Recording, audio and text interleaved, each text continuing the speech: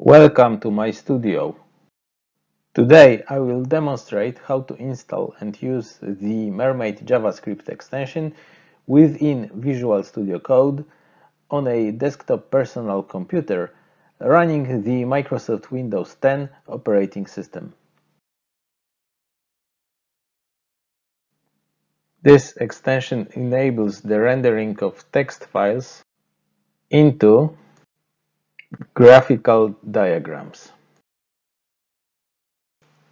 Step 1. Set up dedicated profile in Visual Studio Code. First, create a new folder on your local disk to store all data related to Mermaid diagrams. I've chosen for that purpose the same folder where I store all the data which I share with my GitHub account. Create Mermaid folder. I press in Total Commander F7. To create new folder, I enter the name Mermaid, press enter. Navigate to that folder and copy its path to your clipboard. So I enter this folder, I press Ctrl P to bring its path to the command line. Now I press right cursor to mark it, Ctrl X to copy it into the clipboard. Now open Visual Studio Code. Create a new profile dedicated to Mermaid. Click the gear icon in the bottom left corner. Now from the menu choose Profile Default, and from the next menu choose Profiles. Now click New Profile button and in the name field enter again the name Mermaid. The next step is not mandatory. Select an icon for the Mermaid diagrams. For example, that one. I leave the next drop-down list not selected, but in the content area I take another not mandatory step. I choose the setting default keyboard shortcuts, so I press default in this line and now click create button. The view of this screen changes a bit. We now see additional button, add folder. I press it and in the folder text field now I press Ctrl V to copy here content of the clipboard and I press add folder. Now whenever you choose file, open folder in Visual Studio Code menu and specify that specific folder, the Mermaid profile will be applied automatically to it. Okay, close the profile settings. Let's do it. Let's specify. Let's open the folder, newly created folder. So I specify the path to it. Now Mermaid, select folder. And as you can see, the new profile was applied to that folder.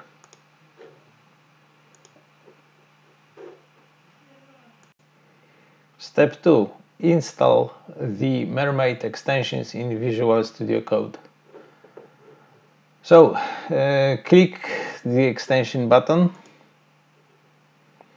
In the search field,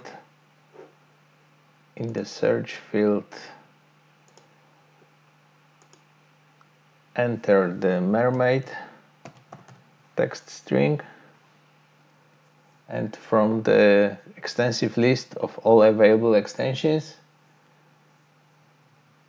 choose and install Mermaid Markdown syntax highlighter. So I press install button, and now it's installed and enabled. Now choose and install the second extension, which is Markdown Editor, that one. So I again press the install button. So now I press clear extension search results, and in the branch of installed extensions I see just two of them, Mermaid Editor and Mermaid Markdown syntax highlighter. Now the next step is not mandatory but recommended. Close the extensions tab and restart the Visual Studio Code. Step 3. Check the Mermaid extension local rendering. So I start code again, Visual Studio Code again. Okay. The Mermaid profile is already applied. So now in the Explorer part of Visual Studio Code, I create a new file, first.mermaid. This time extension matters, so it must be Mermaid. Now open in your browser the web page mermaid.live.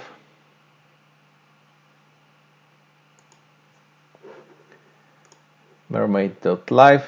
I already navigated to available sample diagrams, so I clicked into sample diagrams, flow, and here we have an example. Now copy one of the visible examples into clipboard. So I press Ctrl+A to mark everything, and Ctrl+C to copy the marked content into the clipboard. Now I switch into the Visual Studio Code active editor window and paste the content of the clipboard here by pressing Ctrl+V.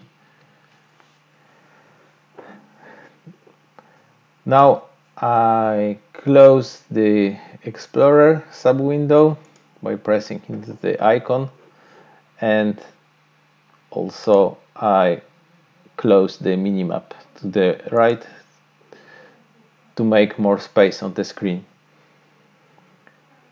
To see now the rendered diagram, I press this icon, Mermaid Preview Diagram, and after a while new diagram is ready and visible.